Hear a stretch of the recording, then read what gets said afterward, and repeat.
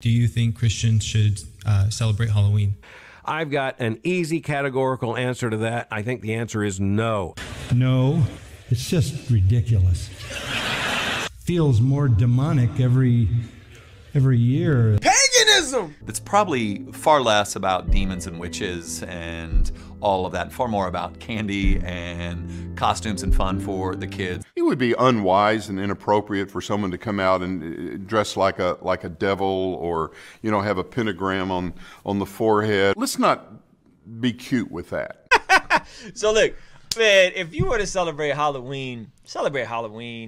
It's not that big of a deal. Paganism! The clip that you just watched came from an episode entitled, "Should Christians Celebrate Halloween? A Christian Response to Halloween." I'd encourage you to take a watch. It is a deep dive analysis regarding the topic.